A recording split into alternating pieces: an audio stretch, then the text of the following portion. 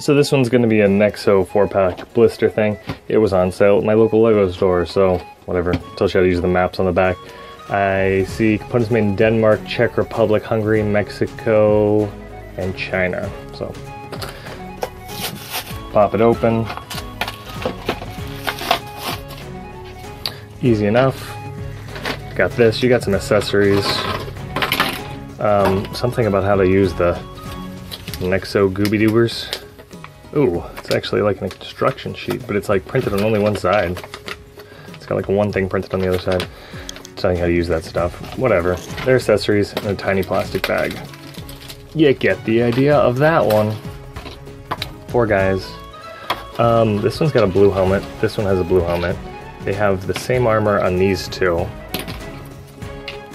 Is the stuff underneath the same too? The heads are really similar if they're not identical. There's also a back face. Ooh. Oh, but it's really similar if not identical. And so is the third one. He's got the same armor, but it's silver. And all 3 have the same print. Same print on the back, probably. Yeah. That's fun if you're army building stuff. This is a tiny robot. He's kind of fun looking. Let's see if I can't get that to focus for you a little bit. There it is. You know, cute guy. Helmet. He does have an alternate face on the back.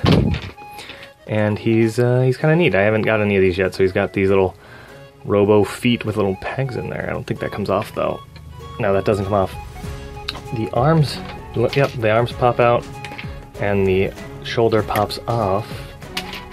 The shoulder is not squishy like I thought it would be. That's the review.